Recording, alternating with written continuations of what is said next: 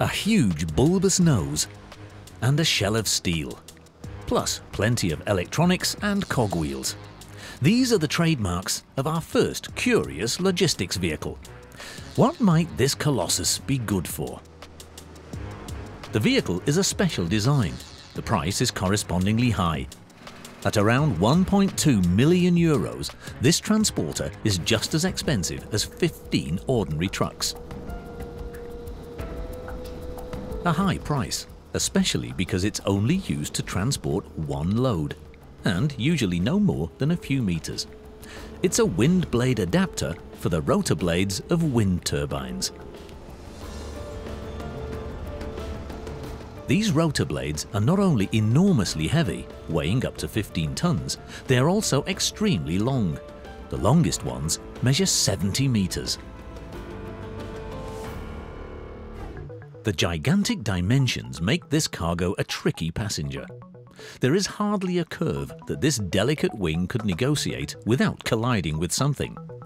This 70-ton Colossus is steered by remote control. Placed on end up in the sky, tight curves or trees and houses are no longer an obstacle for the elongated rotor blade.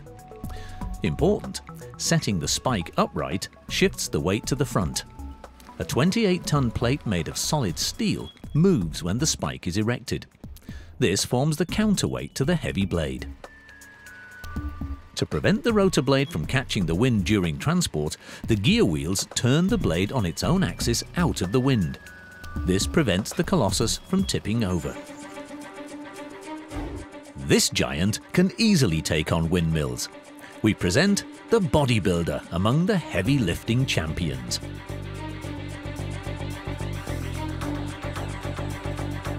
This arm alone can easily lift 20 tons.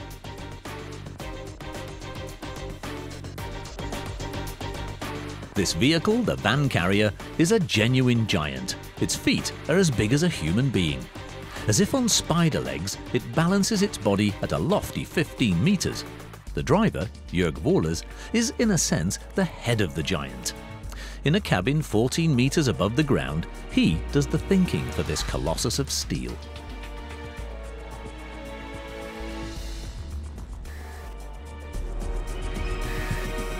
His stomping ground is the port of Hamburg. Huge ships, loaded with up to 14,000 containers, have to be unloaded within a very short time. It's a miracle that van carrier doesn't fall over, because on 15-meter-long legs they easily carry 90 tons of weight. A sharp bend could quickly cause them to stumble.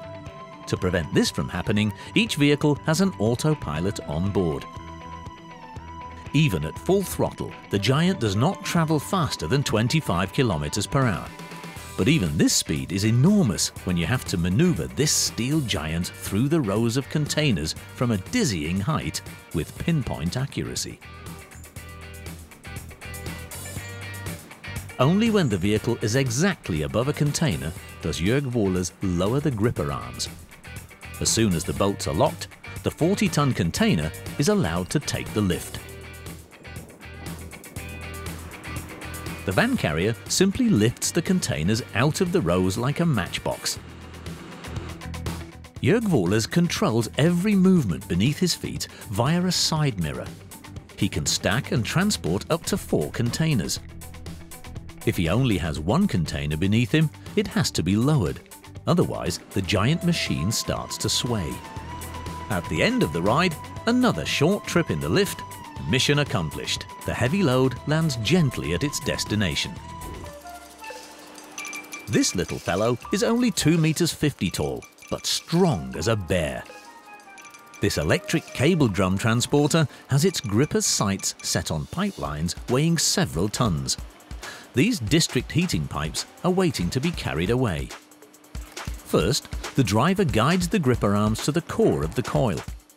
Once they're stuck in position, the feat of strength begins for the cable drum transporter. Centimeter by centimeter, the industrious machine pulls up the 8-ton drum with its steel cables. No easy task. The strategy is the higher the upper gripper arm is set, the further the ropes pull the cable drum towards the transporter. Then the transporter brings the drum to the yard. There the district heating pipes wait for their next journey. Countless kilometers of them are laid underground every single day.